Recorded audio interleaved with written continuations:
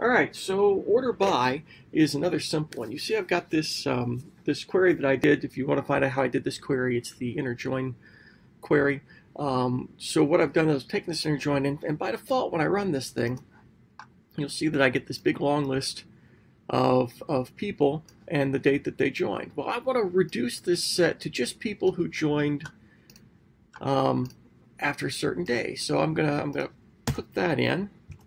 So I'm going to say where member details date of join is greater than 8/1/2005. So I want everybody who joined after the 1st of August. And then when I hit that, you're going to see that my list gets shorter, right? I've only got people after 8/1. The problem is, as you can see, they're in no particular order. And I probably want them ordered in some way. So let's say I want them in order. So I can say order by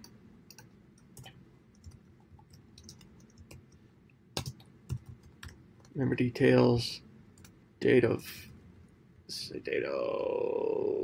DT of join. So now it's going to put them in an order for me, and you can see they're in ascending order.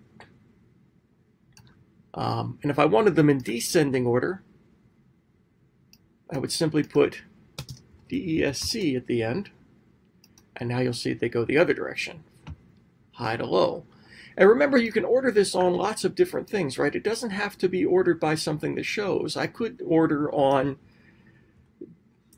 date of birth. Let's see if I get this right. DO. I don't know it. Go find it. Member details. What's the name of it? DO birth. DO of BIR. Date of birth descending. Okay. I see. Wait, what was my error? So I can show you how to fix it. All right, so my error is, I suspect it's not gonna let me scroll down to see my error. All right, we'll figure out what it is. Order by member details dot date of birth descending.